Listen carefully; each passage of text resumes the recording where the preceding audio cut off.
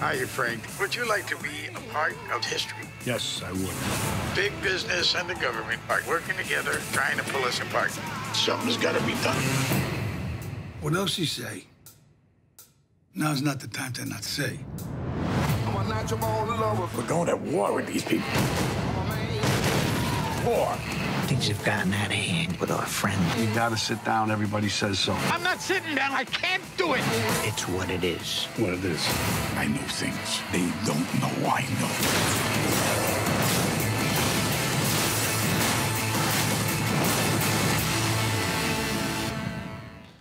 What a movie. And the young lady you see on camera, Welker White, is in that movie. She plays opposite Al Pacino. She's Josephine Jo Hoffa. Welcome to One-on-One here at the Tisch WNET studio. Thank you. We're taping this a little bit before Christmas 2019. It'll be seen after that. I absolutely love this movie. Did you love it when you saw it? I did. What do you love about it? Oh, gosh. It's so epic. It's so far-reaching. It touches on our history. It gets us back into a genre I think a lot of us really love from Scorsese. It brings together such an incredible cast of actors in large roles and small roles, and there's a power to the life of this guy that, for whatever reason, I don't know about you, but Hoffa or Frank Sheeran? Yeah, that Frank we see his entire life practically, and we connect with it in a way that's very unexpected. I do. Yeah. Such that when we see him at the end of his life, which is kind of the framing device, there's a sense of our own loss. Yeah. And that we come in alone and we go out alone.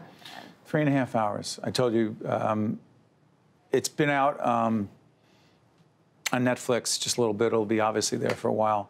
That was the first time you ever did something like that, because obviously the Netflix thing coming out after it's in the movies for a couple weeks, that's new.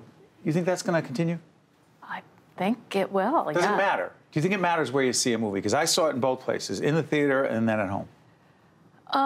Gosh, that's a big question. I think it's a different experience. It is. For sure, yes. Are we in a new era that has opened up a lot of opportunities for people? Yes. Is that incredible? Yes. Is there something lost by not seeing a movie like this in a theater? Maybe a little bit, yeah. It's interesting. Martin Scorsese was just quoted saying, "Please, I beg people not to watch this movie on their phone." I can't even see. I can barely. Like your Apple Watch or something. He's got a point. So, I'm fascinated by your career. Were you the babysitter? I was in Goodfellas. In Goodfellas, who needed her lucky hat to go make the drug deal, and things didn't work out, as everyone knows. Again, working with such an incredibly powerful cast. You were 24, you said, when you did that. Playing a little bit younger. Long-winded question.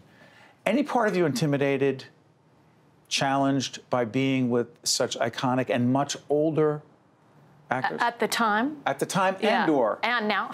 Yeah. Yes, absolutely. It's definitely in the front of, I would think, any actor's mind when you're working with icons and you're working with people who are the best at what they do. It's an incredibly challenging, because it's scary, but also an incredible invitation. So I would say both of those things were operating in both situations. Describe the experience of being directed by Martin Scorsese. Well, people have said it before. He creates a world and then invites you to enter into it. And the world is so detailed and so rich and so enveloping that right away a lot of that fear, I think for most actors have described this, kind of falls away, because you are so supported in the world. And he's a real collaborator. Not all film directors are that way. Define that. He invites you to bring whatever you want to bring, and he welcomes it, and he'll shape it and guide it. But he wants to see what you've got, and he wants you to bring yourself and all of your ideas and all of your excitement. You know, the scene that's so interesting is that you're not on camera for this. The telephone call. Yeah. From De Niro playing Frank Sheeran, the Irishman, who, if you haven't seen the movie, I'm not going to screw it up for you, but it's an incredibly awkward, difficult, painful call for him to make, and for you being Jo Hoffa to receive on the other end because Jimmy Hoffa's disappeared. Right.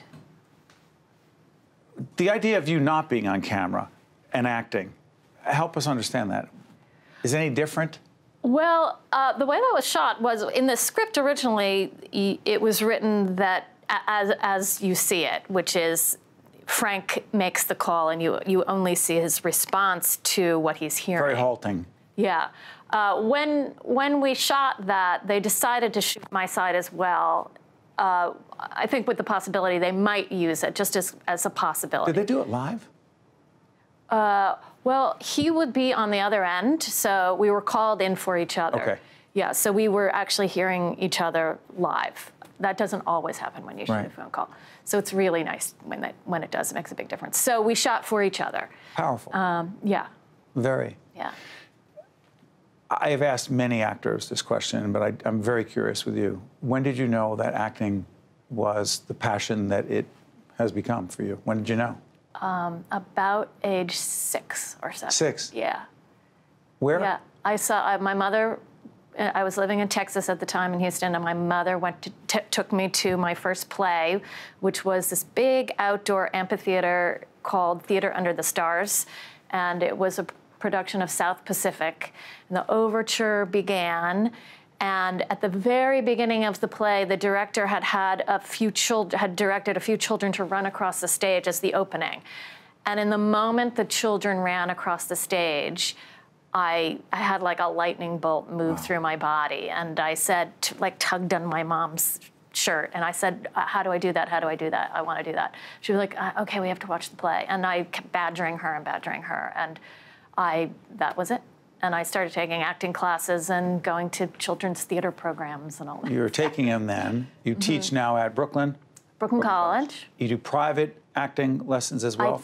I do. How much do you enjoy that? I love it. Teaching? Love it. Coaching? Love it. Yes, it's a complete passion. It's just really wonderful to share what you have with somebody else, and especially with a younger generation of actors. I work sometimes with people my own age as well, but to share the knowledge and the experience and help them get to where they want to be. There's not much more rewarding than I knew you do some corporate coaching. Yeah. In my other life, I do some coaching and public presentation. When you help someone do that, beyond your extraordinary performance is not mine, yours, there's something to that. Yeah, there really is. It's really special. Yeah. Well, I advise folks, if you haven't seen The Irishman, it's easy to see. Make sure you check it out. And Welker White plays Josephine, Jo Hoffa, and you're just a terrific actor and also someone who's an easy guest to talk to. Thank you very much. Great to be here, Steve. Great. I'm Steve Adubato. This is the Tisch WNET studio here in the heart of Lincoln Center. Be right back. One-on-One with Steve Adubato has been a production of the Caucus Educational Corporation. This special edition of One-on-One with Steve Adubato is brought to you from the Tisch WNET studios at Lincoln Center. Funding has been provided by PSE&G, the Turrell Fund, supporting Right from the Start NJ, the Robert Wood Johnson Foundation, PNC, Grow Up Great, Atlantic Health System, the New Jersey Education Association, New Jersey Sharing Network, and by Rowan University. Promotional support provided by New Jersey Monthly and by New Jersey Family Magazine and NJFamily.com. Transportation provided by Airbrook Limousine, serving the metropolitan New York, New Jersey area.